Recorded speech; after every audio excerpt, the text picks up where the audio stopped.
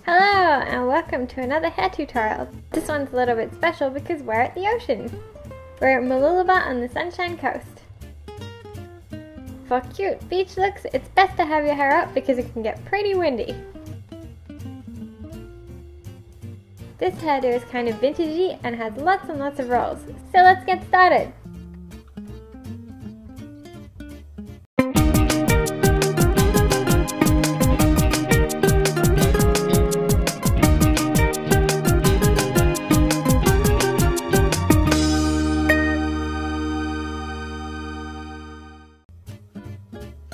This view is a pretty good change, right? Pin back your fringe if you have one, and grab a small section of hair from the top of your head.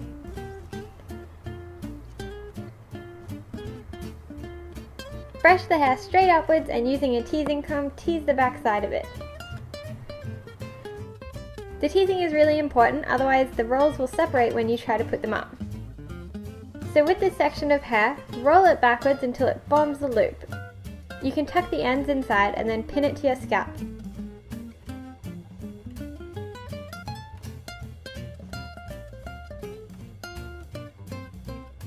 You should have something along these lines.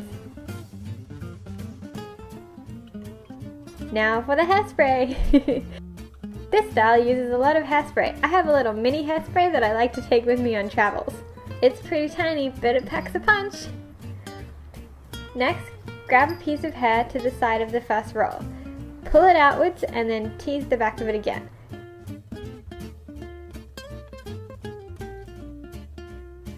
Twist it about halfway down and then fold it backwards so it also forms a loop. This time just leave the ends hanging down the back of your head and pin it in place. So now you've got one middle loop and one side loop.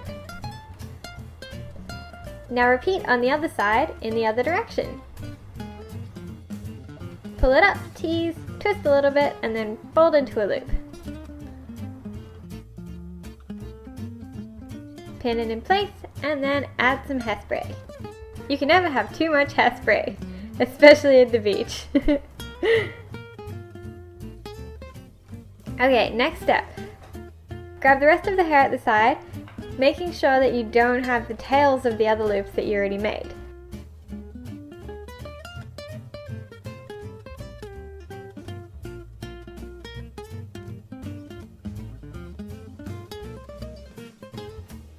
Tease it.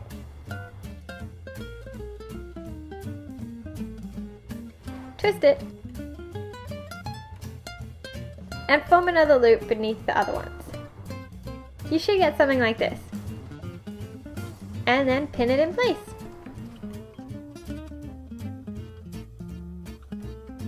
Once this style's done, it's not going anywhere no matter how windy it is. Or whether it decides to rain on your holiday, which is very typical of our holidays. On the other side, do the same thing again.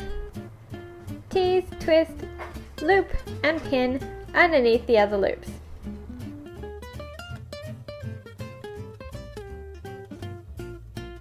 And from the back you've got this. So let's do the back. Grab a section at the top, include the ends of the top two loops as well.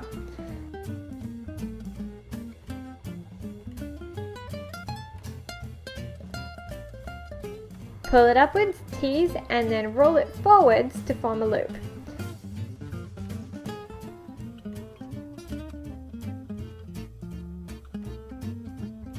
Make sure you poke the tails of this one in.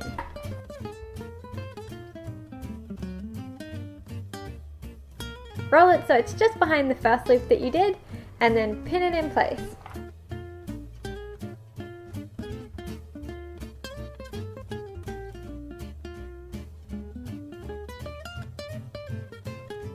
Now separate the remaining hair into two sections and roll upwards. Pin those in place as well. You can do more loops here if you'd like, but I was kind of in a hurry, so this was as far as I got. You can see the back doesn't look that great, but I didn't have a mirror. I was kind of working off the shiny reflection of the glass table in front of me, so this was as good as it got. Now you just need to decide what you want to do with your fringe. You could tease it and pin it back in a quiff, you could roll it, or you could push it off to the side, or just curl it like I did.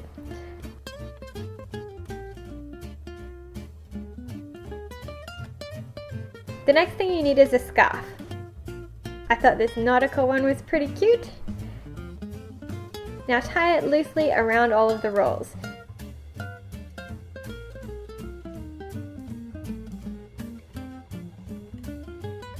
You don't want to do it too tightly, otherwise it won't stay on later while you're at the beach. A cute tropical flower to match my swimsuit, and we're done! Except for my hairspray. You could always use my hairspray.